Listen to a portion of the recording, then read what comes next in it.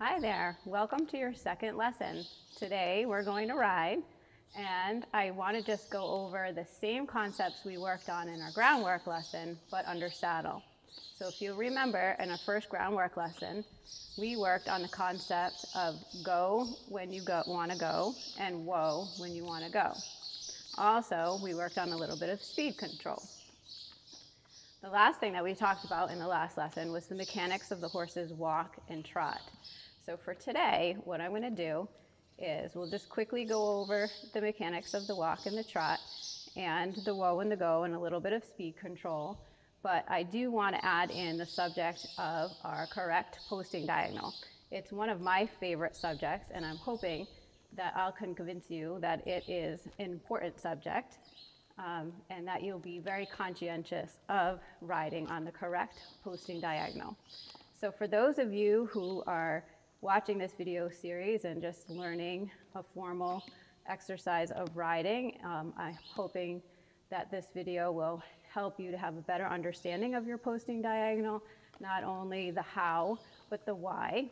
And for those of you that are watching this series because you're more advanced riders and want to get back to the basics, if you think that this lesson is a little bit too basic for you, I'm just going to ask you to hang in there with me until the end, because I'm going to have a fun little challenge for you that maybe will look easy, but once you get to the barn and try it, it might not seem as easy as it looks. Okay, so one thing before we get started that I want to advocate is when you're riding, anytime that you're on your horse or anybody else's horse, that you should wear your riding helmet, a properly fitting helmet. Okay, so you see if I can shake my head around, my helmet stays nice and still on my head, and I have a nicely fitted harness. So I hope that you will also wear your helmet when you ride. This is my horse Tattoo. He's a 22-year-old Lusitano gelding. I've had him for the last 17 years, and knock on wood, I've never had an accident with him, but even so, I wear my helmet every time I ride, just in case, because you just never know what unexpected thing might happen, and you may have an accident, and you want to protect that noggin. Okay, so I'm gonna get started with Tattoo, and first things first, I just want to show you that when I pick up my reins, I use the method of one hand helps the other so that I never have to let go of the rein and I don't have to lose contact when I'm moving, and it's just safer that way for me to keep the reins in my hands at all time instead of sometimes people like to sort of crawl their hand up like that. But we're just going to do one hand helps the other, slide those hands forward. All right, in the spirit of go, when I say go, I'm just going to give Tattoo a little squeeze with the calf of my leg and maybe a little kiss if he needs a little extra pressure. When I squeeze him, he needs to walk off, and as soon as he does walk off, I'm going to take that pressure from my leg away. So a little squeeze the leg, and off we go. All right, so I'm just going to go to the middle of the arena and walk a big 20-meter circle. And I'm hoping that you have spent some time watching your horse walk and getting a really good sense of the mechanics of the walk so that when you ride now, you can start to feel the 4 beats of the walk and each footfall hitting the ground separately. And you can even peek down at your horse's inside shoulder so that you can start to feel what we talked about last time is when his right front foot hits the ground, he's going to make a hoof print. And I know that when that shoulder comes back all the way back at me, his inside hind leg is coming up to meet it and hopefully getting that back footprint into the front footprint, or maybe even a little bit of overstep. Now, Tattoo's walk isn't as big and swinging as little baby Esprit's was, so I have to sometimes work a little bit harder on my speed control. See if I can get Tattoo to go a little bit faster in the walk and a little bit stretching down through his neck and his back so he gets a little bit of overstep, hopefully at least getting that back foot into his hoof print. I'm just going to change direction and let Tattoo go a little bit the other way. I also wanted to mention that before I got on Tattoo today, I did practice the exercise of whoa and go in hand. just to get myself and my horse a little bit warmed up before I hopped up here, and also to get a little bit of discipline for Tattoo, so he's not only warm, but paying attention to me and ready to work.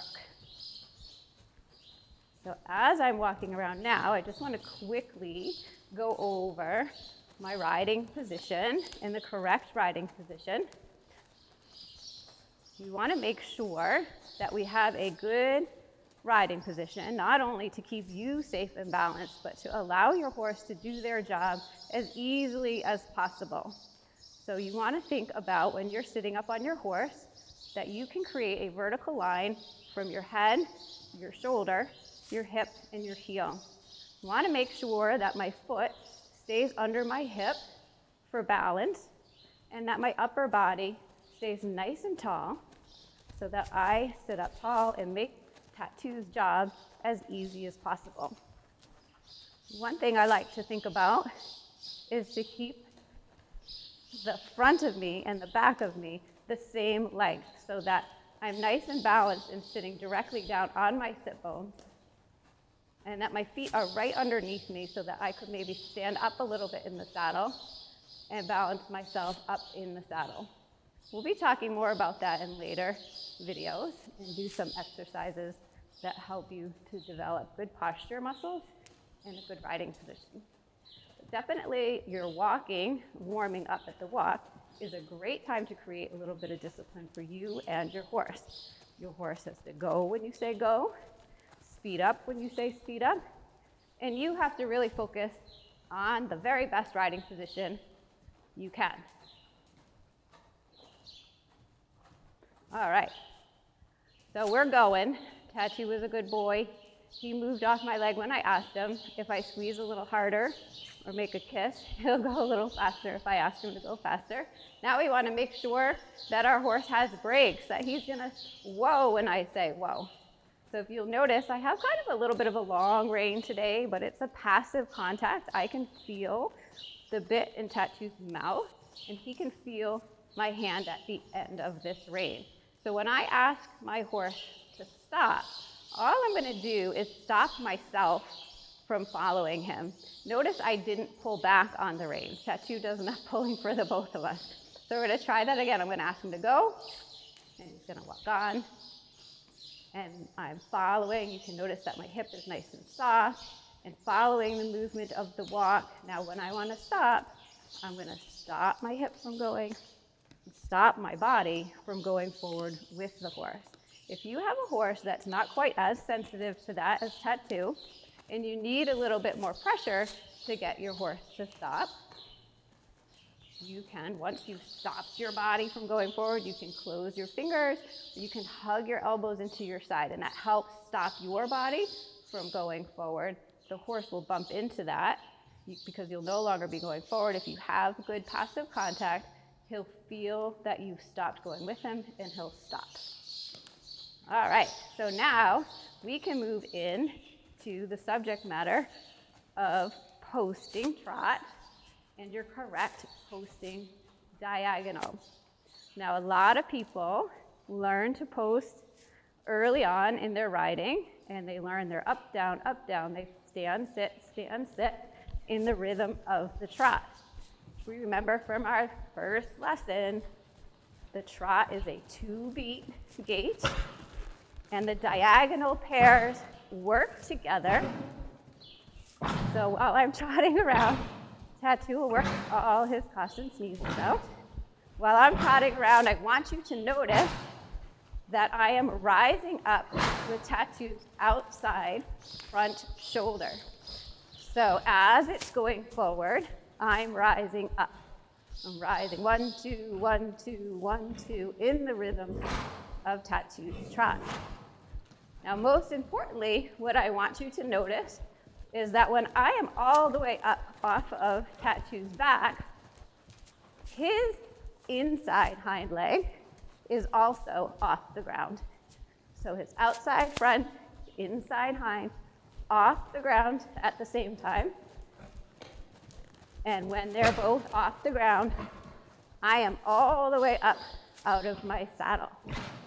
Now, one thing that we might not have learned at the beginning of our riding lessons. We learned to follow the rhythm, up, down, up, down. Then we learned to look down and follow that outside front leg, rise and fall with the leg on the wall, all that fun stuff. But did anybody ever tell you why you were following that leg? Now, we just talked about how Tattoo's inside hind leg is off the ground while I'm off his back. That's the reason why. I want to be off my horse's back when I'm turning circles, or if I'm just turning a corner, go straight. I want to turn another corner, or maybe I want to ride a small circle. I want to stay off his inside hind leg to help him keep his balance. Okay, so that's the reason we want to be correct. And another reason to be very conscientious about your posting diagonal is because when you change direction, so let's say I wasn't being very conscientious about my posting diagonal, I just did all those circles to the left on the correct posting diagonal. I'm not really paying attention now, and I'm going to pick up my trot to the right, and I'm going to post on the wrong posting diagonal now. So you can see now I'm still following his right front and his left hind. So when I'm all the way up off the saddle, I'm sitting on Tattoo's inside hind leg, which means he has to push that leg down a little bit harder in order to keep the trot, and it's a little harder for him to stay balanced. So if I were to do that, if I went left correct and right incorrectly, I'm unevenly working my horse, which we don't want to do. We want our horses to develop physically as evenly as possible. So if you're posting along to the right and you look down and you see you're following that inside shoulder, the way you switch to the correct one is you just sit 1, 2. And now I'm following that outside shoulder. So this sitting and switching comes easily to some people and not as easily to others. So I'm going to do it a couple of times. So if you see it, maybe it'll be easier for you to feel it when you ride. So 1, 2.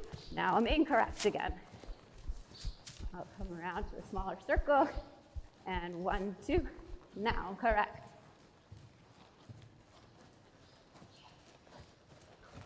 All right. So you, in the spirit of wanting to get our horse nice and healthy and evenly developed on both sides, maybe you're somebody that has a horse that's a little bit out of shape and you want to get the horse ready for maybe more sitting trot. If you post along on the wrong posting diagonal, it's actually a good exercise to strengthen your horse's hind leg. But just if you do it, just make sure you do it consistently on both sides. Okay, so I'm just going to give Tattoo a little bit of a break, and we're going to talk about your challenge for today. So while I'm walking and letting Tattoo have his breather, I am going to peek down at his shoulders. I don't normally advocate looking down. As long as you're looking for something, we can look down. So what we're going to look for right now is Tattoo's outside shoulder as it's swinging forward. I want to try to get a good sense by looking at it when it's moving forward. So it's going now, now, now, now. So here's your challenge. Once you've gotten really good at posting and doing your up, down, and following your horse's rhythm, and then understanding which leg you're supposed to follow forward, I am going to challenge you to pick up your trot, sit a few steps, and then try to rise up on the correct posting diagonal from the very first rise. Okay? So the easiest way to think about this is when you see that outside shoulder all the way back at you, that's when you want to start rising up out of the saddle so that you go forward with it. Don't wait for the shoulder to go all the way forward and then go. Go forward with it. So as I go by, I'm going to pick up my trot. I'm looking for that left shoulder. It's going forward now. I'm going to sit a few steps and I'm going to follow it forward. Looks easy, right? So if that did come easily to you, we're going to make the challenge a little bit harder. But for now, I'm going to sit and walk. See, tattoo woes. When I say whoa, I just stopped my body from trotting with him, and he stopped. So again, I'm going to just peek down at that shoulder as it's going forward. Then I'm going to sit the trot and go forward with it so that I'm on the right posting diagonal as soon as I start trotting. A lot of times what happens is people start trotting, they pick up the wrong posting diagonal, they spend a lot of time looking down, trying to figure out which leg is going. Finally, full circle later, they're like, oh, yep, I'm wrong, gotta switch it. Which I suppose is all fine and good, but if you decide that you want to go in a horse show and do a training level test, or maybe you're a hunt seat rider and you want to go in an equitation class, you want to make sure you get that posting diagonal correct right away. So this is a really good exercise for you to practice so that you start building your awareness of where your horse's legs are and then having better feel for where your horse's legs are so that you ask the horse to trot, follow that right shoulder up now as I change direction, and that you're right away correct, so you can pick your eyes up, look where you're going, and again at trot, practicing our very best riding position. And now we're going to try again. But this time, I'm going to peek down, get a sense of where that leg is, and then I'm going to pick my eyes up. I'm going to practice using my peripheral vision so that I just have a nice soft eye. I can see the walls of the arena around me. I can see my horse's neck and ears without looking directly at it.